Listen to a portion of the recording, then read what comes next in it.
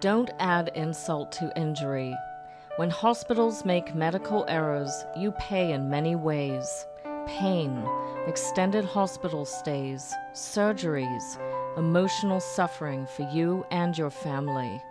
But did you know that you may also be paying the bill?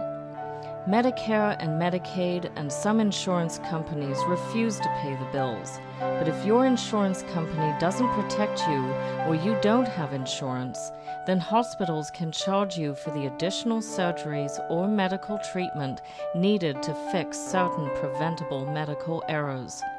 Errors such as operating on the wrong body part or leaving an object in a patient after surgery.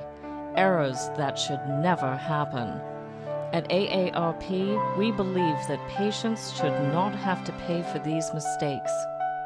Call the AARP Healthcare Quality Hotline at 1-800-844-2272 and tell your legislators to join Assemblyman Paul Moriarty, Assemblyman Louis Greenwald, and Assemblywoman Linda Greenstein and support A3371.